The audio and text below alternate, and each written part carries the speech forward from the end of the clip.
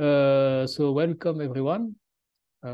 So I will give you a seminar on how machine learning is used in high energy physics. So I will provide, in fact, two examples of research use case. So first, maybe before starting, well, I just want to let you know a little bit about myself. So I'm a physicist at the Atlas experiment, and I've been working on searches for beyond the standard model since a while now. But in the last, let's say, a bit more than 5 years now, I've switched to more usage of machine learning tools for the search of new physics. This is, of course, as you know, a very important topic at the LHC. And my objective here is to show you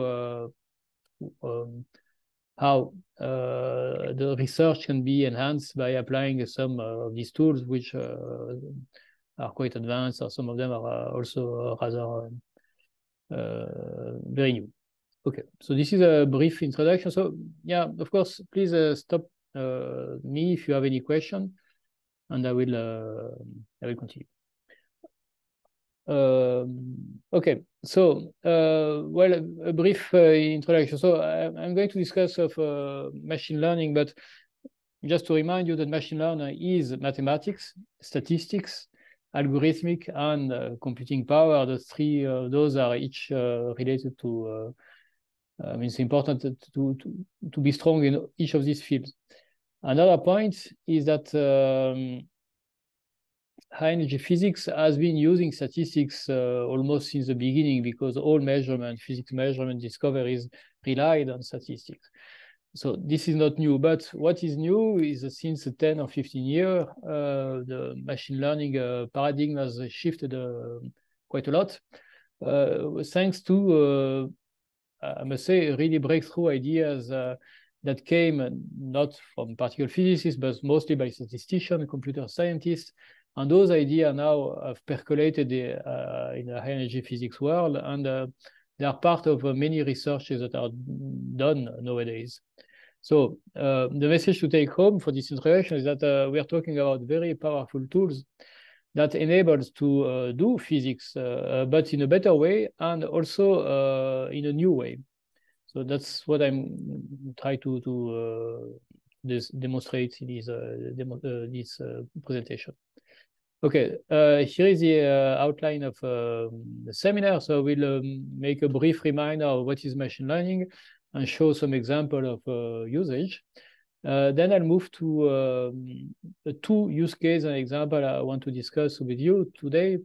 First is an internship opportunity that we are offering here in Clermont-Ferrand on jet tagging. So I will briefly introduce that subject.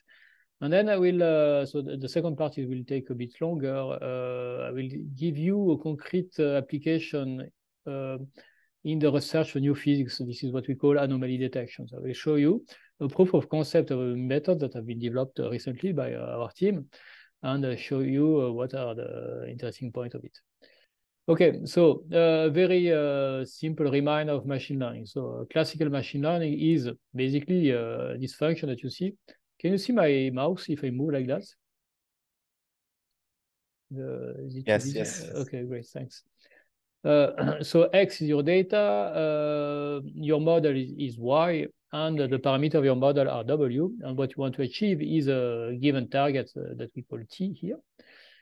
So that's not new. Machine learning is been in a scenery for a long time, for more than 50 years.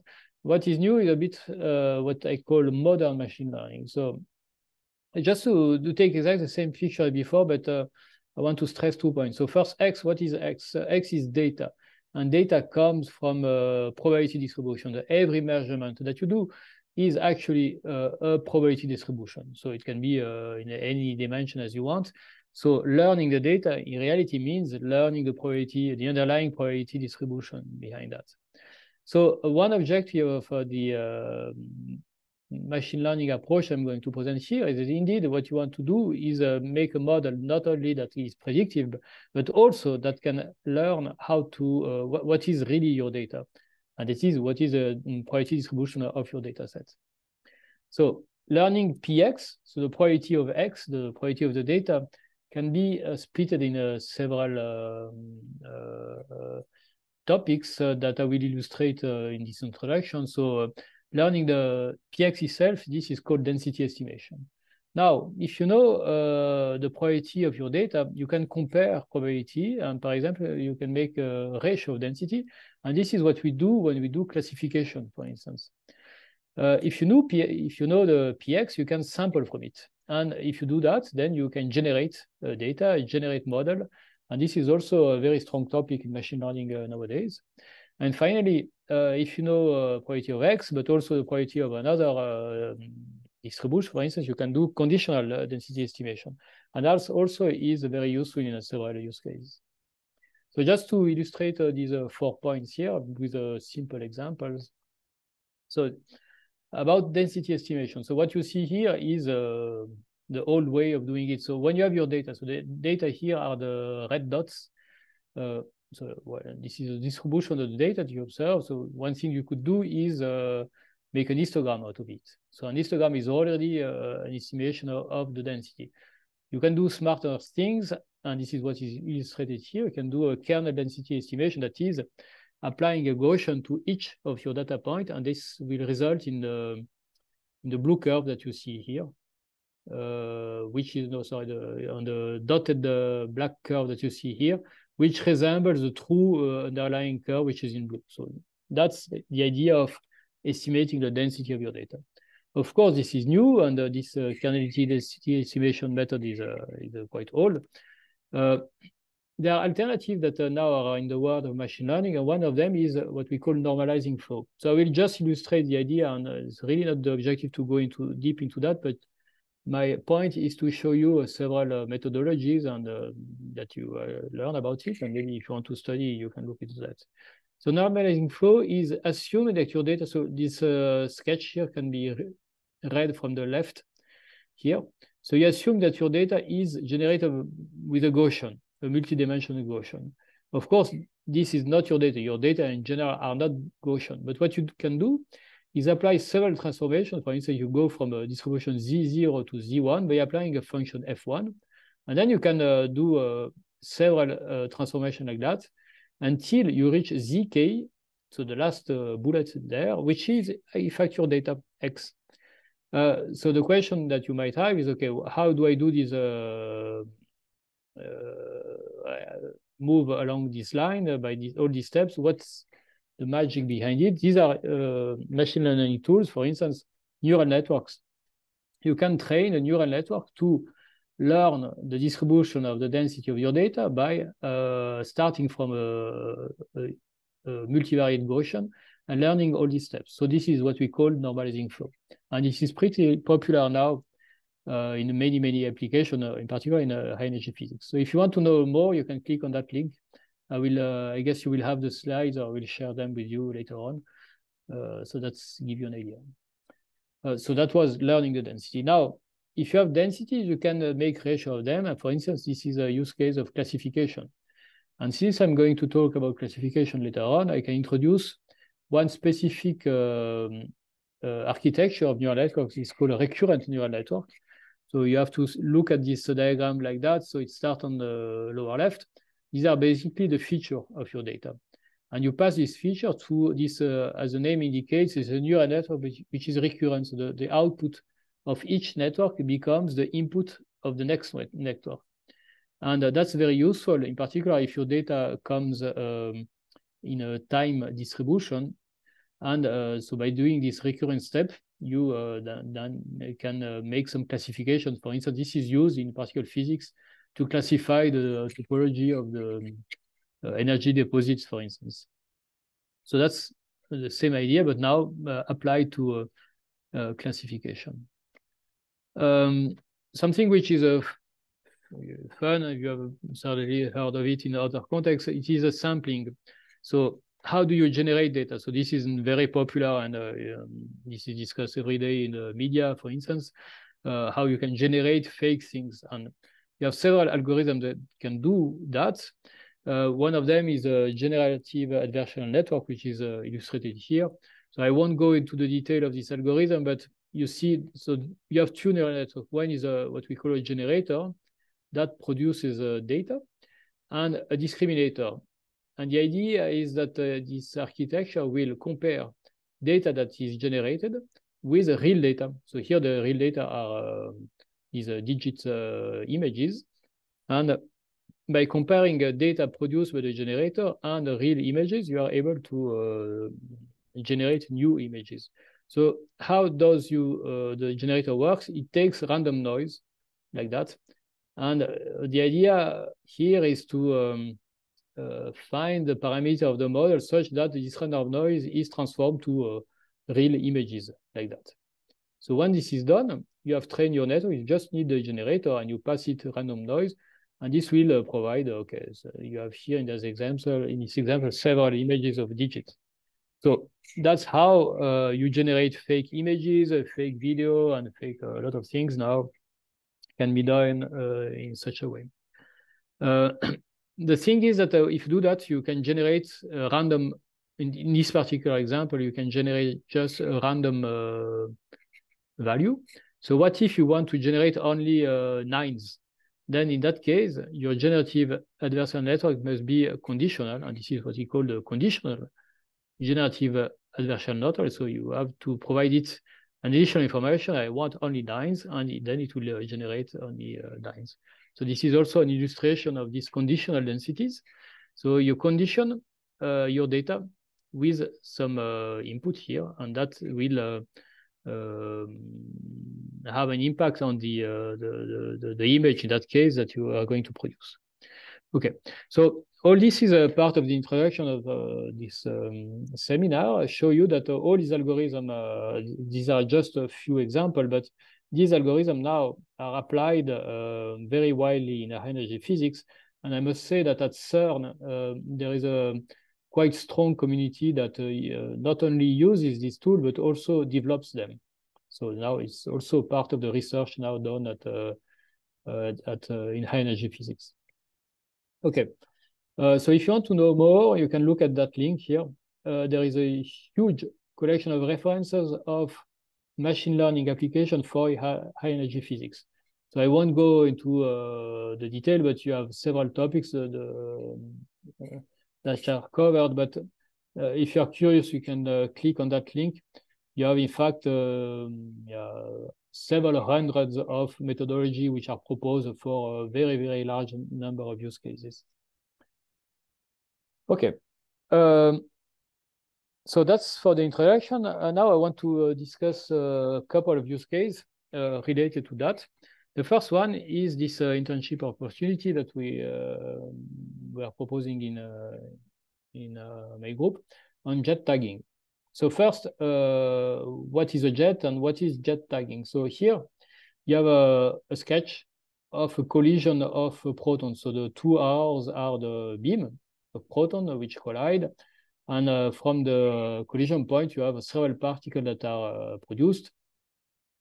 And in fact, so those can be registered by several subsystems of the detector. The question is, what are these particles? What is the energy deposit that we have here, and can we do physics with it? So the question that we need to tackle first is, what is a jet? So we have proton-proton collision, and as you know, well, you have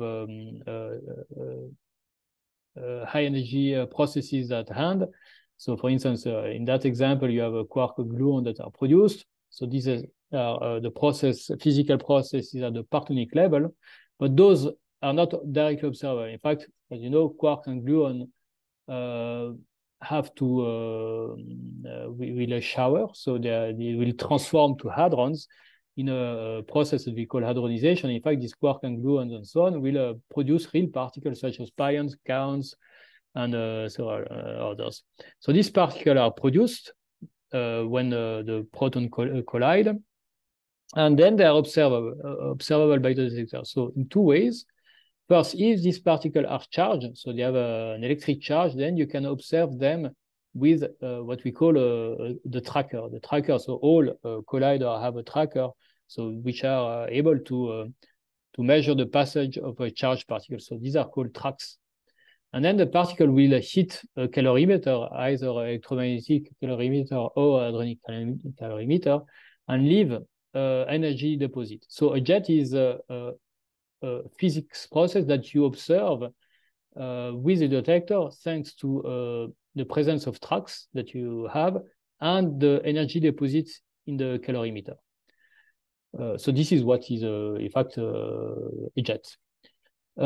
What you have below is an illustration in a 2D plane. So you must see that, imagine that your calorimeter is unrolled in a 2D plane, and all these patches here correspond to an energy deposit of a jet, and the z-axis is here correspond to the transverse momentum of that jet. So in fact, this is what you observe in the calorimeter. We see okay, patches of energy deposits and like that. All right. So that seems pretty simple, but in reality, the nature of jet can be a bit tricky because at LHC, for instance, we produce a very high energy particle, and as illustrated here, imagine that you have a resonance here, such as W, Z, or Higgs boson that decay. They will decay with two particles. So if the transverse momentum of the let's say the W is low, the two particles that come from the decay of the W will be resolved. But if the W boson has a high energy, it has a high boost, a high Lorentz boost, then the two particles will in fact merge into one jet. So it is important to understand when the only thing that we can observe are jets, so the track and the jets, and what we want to do is learn what was the initial particle. Was it a quark, a gluon, a resonance like that, or something else? And this is a very important topic at the LHC. For instance, both Atlas and Experiment have programs that look into that, because understanding the physics underlying here, so what where does these jets come from, is a way to know if the physics that you are looking at is a standard or not. And that's the last line here. For the search for the beyond the standard model of physics, it is very important to know the nature of the jets, and yeah, to go back to the initial particle that produced it. So how do you do that? Well, so here you have some images of decay of particles. So in all these images, you have, for instance, this is a Higgs boson decaying to a pair of B quarks. So B quark will hadronize into B hadrons, and then hit the calorimeter. And what you see here is an example of energy deposit of such a process. And if you look at all these lines here, you see that the energy deposit depends really on the underlying physics. For instance, for gluons, you have, okay, the jets are much less resolved, they are much more spread. While here you have Higgs decaying to 4 quarks, then the image is different. So what we call tagging or jet tagging is understanding from these images. So this is in fact very similar to image recognition. So from these images, we want to go back to the initial process. So this is what we call jet tagging. And as you can imagine, you can use a lot of tools to do that. And in particular, machine learning tools that are quite common in image recognition can be used. So yeah, so that's okay, the same sketch as before. So imagine you have your proton that collide, and here are your jets. Here is the image of the energy deposit of your jets, and the question is, what particle is this? Is it a Higgs, a W, a Z boson, a top quark, anything else?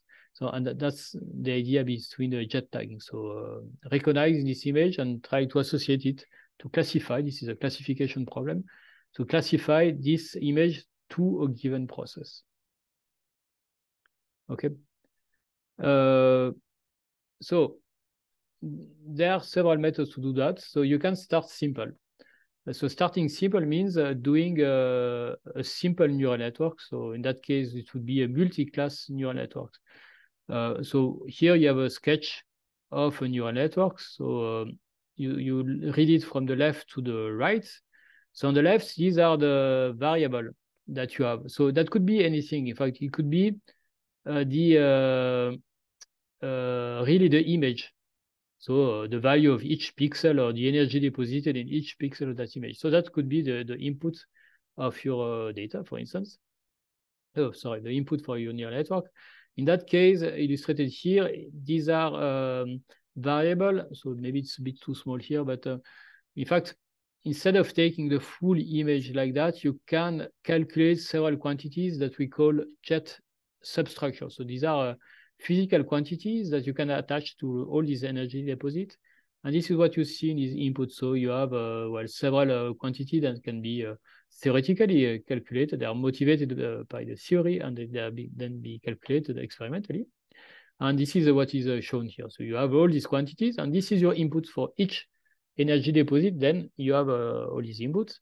And the output, you have the classification. So what is the nature of that physics process, X, Z, W boson, top quark, or other things. Okay, so that's pretty standard. So we are building a neural network. So this is now very common nowadays. And a neural network that predicts the potential class of your physics process. Okay, so in fact, in this internship, and this is also the work of a PhD student here, we started exactly by that. But now there are many other algorithms that I don't have time to go through them that can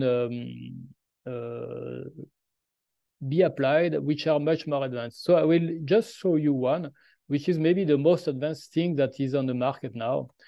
So this is the newest, or maybe almost the newest state-of-the-art architecture that you can use to do this job.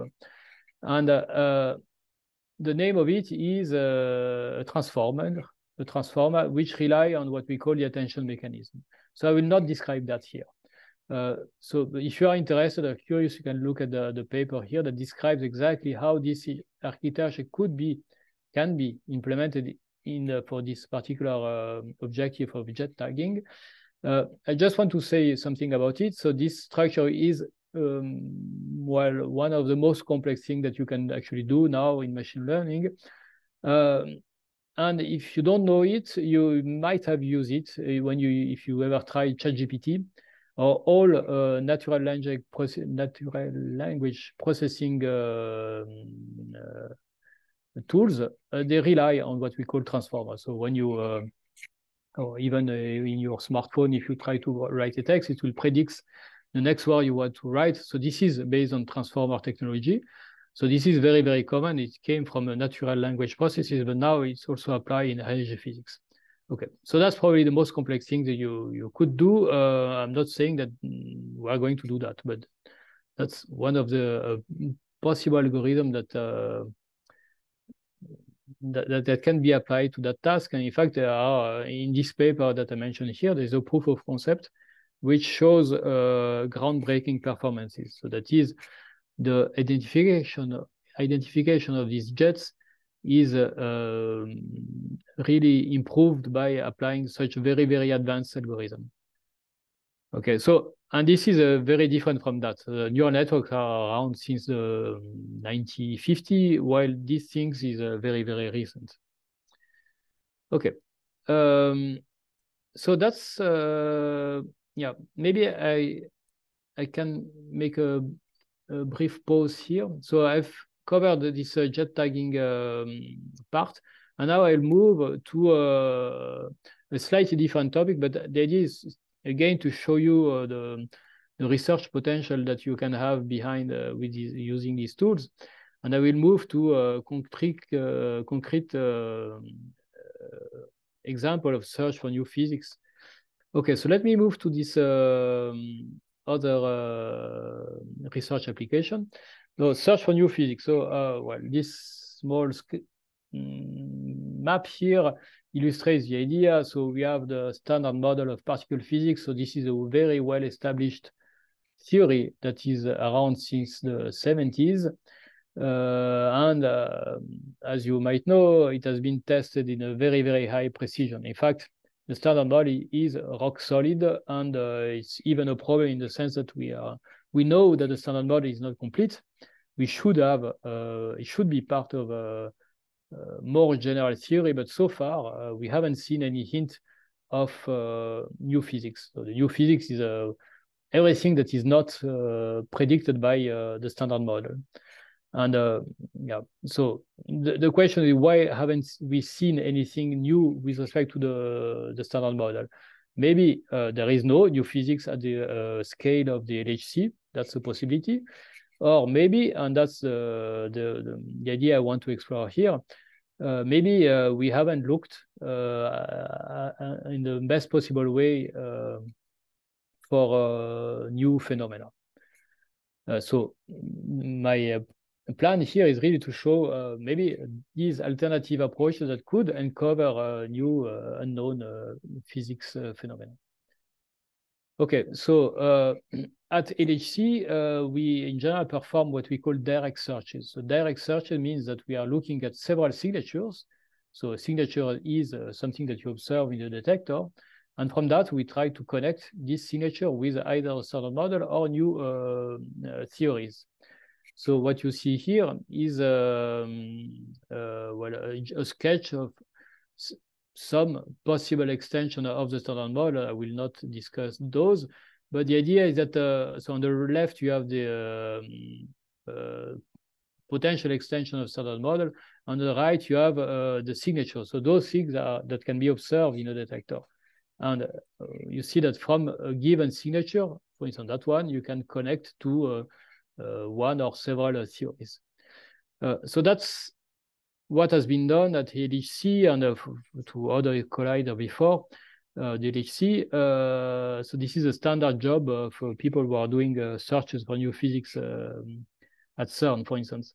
The problem is that to cover the widest range of potential new physics scenario, you should cover as many signatures as possible. And that's not possible. You cannot cover all signatures. At least it is very difficult because yeah, you have to, for time constraints, it's in general not possible to cover all possible signatures. So maybe that's one of the reasons why we haven't seen anything new up to now. Okay, so how do you search for a new phenomena?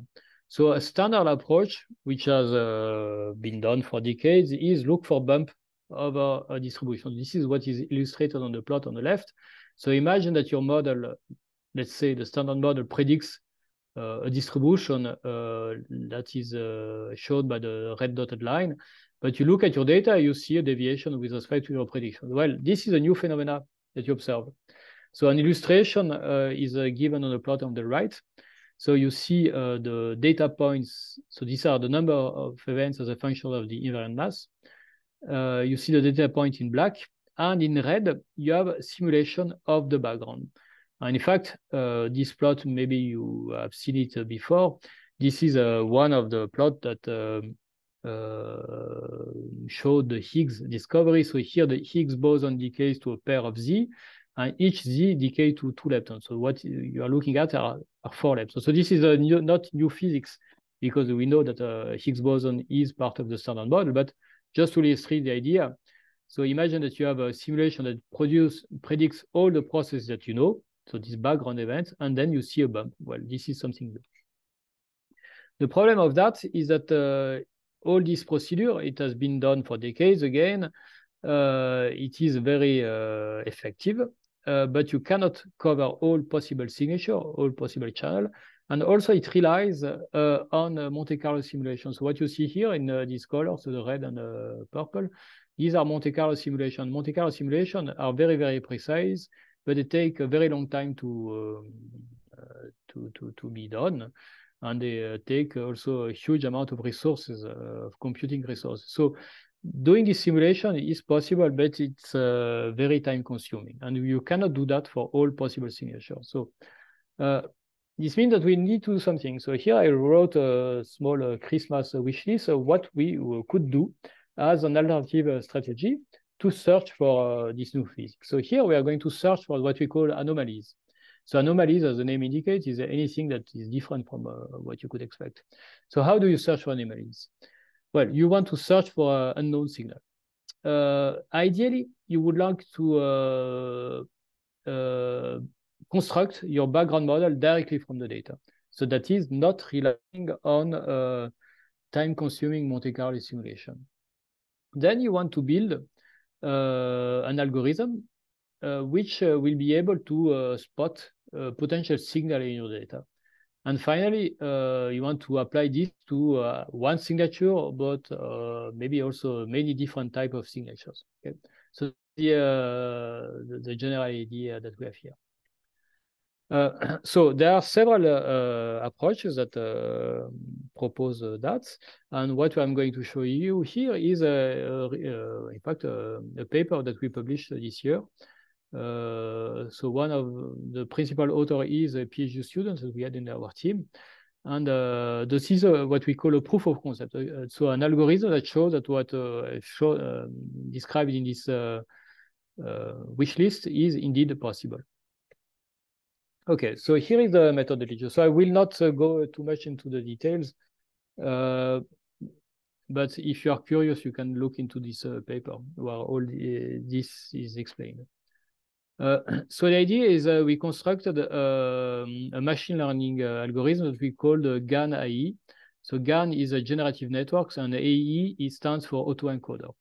So very briefly, the algorithm does the following. So it takes original data, it passes through the autoencoder, and the autoencoder is a common method to reconstruct the data. So the data enters the autoencoder, and then the same data go out from this tool. But in addition, this autoencoder calculates what we call an anomaly score. So it will tell you how anomalous is the data that is it sees. So for standard data, classical data, it will be calculate a low anomaly score. But if this autoencoder sees something new, it will it will trigger it and say, okay, this has a very high anomaly score. And here the discriminant will try to differentiate between original events and events which have been passed through this autoencoder. So the idea, so this is a rather original approach that was proposed here. And the idea is to add this discriminant to force the autoencoder to be able to calculate the best anomaly score possible. So so the thing that you need to understand in that slide is that this architecture in the end calculates an anomaly score. So this is what is represented here. So you have an anomaly score for all the events that the algorithm sees. And what we expect, so we are going to apply a cut on this anomaly score. So for instance, here we just select the 1% events in the tail. And what we expect is that if there is signal in our data, it will fall on the tail of the anomaly score. So very anomalous events will be there. Okay, so by applying this algorithm, you can calculate this score and then selecting a subsample of your data, which could be potentially rich in signal events. Okay, so that's the general idea. So another illustration is, so for that, we are going to consider a one-dimensional distribution. Let's take the invariant mass of a system. So you have your data, you can calculate the mass of your system, and this is what is represented here. So as a function of the invariant mass, you have the number of events in each bins. And okay, so that's basically, imagine this is your data, right? So if you have a signal there, in general, it should be rare. This means that you won't see it here, you won't see a bump. So not in that case, you clearly see a bump. But since we haven't seen anything at the LHC up to now, this means that if there is new physics, it is very, very rare. So this means that if you look at your data, you won't see a bump appearing here. So we need to apply something such as to make the bump appear. So as I said, you can pass all your data through your algorithm and calculate an anomaly score. And then you will just select a small percentage of events that pass a threshold that you apply here. So if you do that, you take your data, you pass the anomaly score selection, you have that. Okay, so is there any signal hidden there? How can you know? Well, you can't, because this is your data that pass this threshold, but to know if there is a signal, you have to compare this to a background model, and you don't have it here. So one idea is to just take the original distribution shape that you have here and say this is our background model. So the idea is that. So you take the shape of your distribution here and you plug it on your selected data set, and that's your background model. And in that case, you would see that indeed you have an excess compared to your background. Okay, so that's the method that we put into place. Of course, one objection you might have is, okay, there is no reason that the background shape here can be applied there. Indeed, this is a valid objection. And the algorithm we developed was indeed able to tackle that problem and make sure that that was possible. So indeed, the distribution of the background in the total data could be applied even if we select a subsample of the data potentially rich of signal. Okay, so just go to a bit more into this idea. In general, this doesn't work. So if you have your data set like that and you apply a threshold on the anomaly score, well, you will see that your data distribution, the background distribution, will be distorted. So this is the blue distribution I've shown before. If you don't apply any selection on the anomaly score, but if you apply selection, for example, at the 50 percentile or 85 percentile, you see this will change the shape of your background projection. So in general, the strategy that I've highlighted here doesn't work. So we had to put some additional constraints into algorithms to make it work in the end. Okay, so maybe I should move a little bit faster. So again, I don't want to bother you with a very gory detail, but this is how we train the algorithm. So there are two parts. There is one which is a discriminant, which job is to learn if it sees original or data coming from the autoencoder. And this is a very classical classification problem, which rely on what we call the binary cross entropy. And then you have the autoencoder, which is the important part for the calculation of anomaly score. Also there, this is rather classical. But if you do that, it will not work. So you will have the issue that we saw here, so that the autoencoder will transform the shape of the background and it will not be usable anymore. So to cope for that, we had to apply some new ideas. So we, without going into detail, we applied two things. Basically, we reweighted the distribution of your data, and we applied some algorithm that we call DISCO, that allows to decorrelate between the anomaly score that the autoencoder calculates and the spectrum of the data. And that indeed works. So maybe I should, sorry, yeah. If you do that, you indeed show that the distribution of your background is not affected by applying the selection on the anomaly score. So it stays stable. So this shows that indeed we are able to use the original shape of your background distribution into the sample that we select. Okay, so that works. Now we want to apply this onto some data. So for this, fortunately, we had there is a challenge that was done in 2020 that is called the LHC Olympics. The idea is to, so the organizer of this challenge provided a very large data set that is composed on R&D data, which was used to train the algorithm.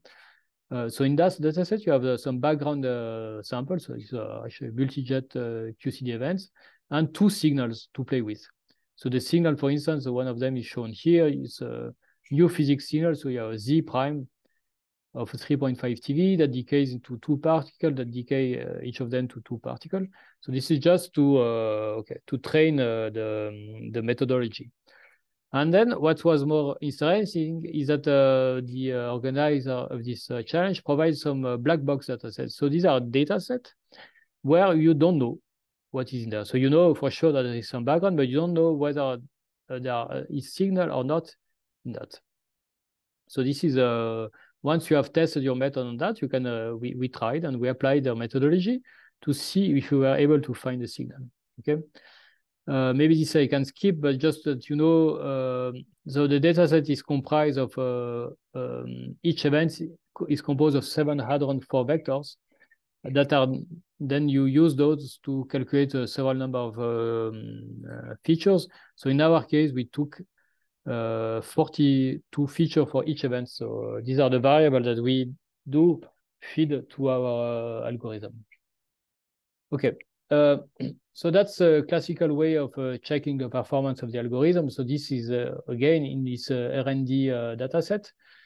We saw, so this showed the anomaly score calculated by the algorithm. So in blue, this is the background. And in yellow here, you see the signal. So it shows indeed that that particular signal will appear at a high value of the anomaly score. Exactly, this is what we want. So to quantify the performance of the algorithm, you can look at the RUC curve. And so let's just look at these values. The higher the value, the best it is. So that seems reasonable to us. And we were confident enough that the methodology could be applied to these black boxes, right? Okay, this I can skip. So now, once we have assessed our strategy, we could apply it to the black box. And this is the result that we got. So I will just show the result on black box 1. Right. So we pass the data into our algorithm. We calculate an anomaly score, and we just select 1% of the data that pass a threshold on this anomaly score. If you do that, you have the data points are in blue, right? And then you want to compare that to background distribution. But in the background distribution, in our case, we know what it is because this is just the distribution of the data prior to a duplication of a particular cut. And this is what we do. So we superimpose the background distribution with the data, and we apply that to an algorithm which is called bump hunter, which in fact that student actually also developed. And the bump hunter, as the name indicates, it will look for bumps. So it will compare the data to a reference background and look for any bump.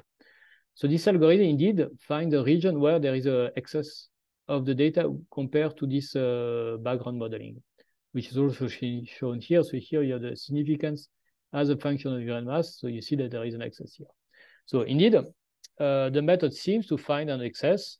There is a bump found around 4 TeV. Okay. The question is that bump true? How can we know? So indeed, as that was a challenge, the organizer released the true information, and we could compare what we got with the true signal that was indeed injected. And this is what you see on the plot on the left, right, sorry. You have your, so the colored histogram correspond to the true value of the signal. So blue is a true background, and the orange is the signal that was injected.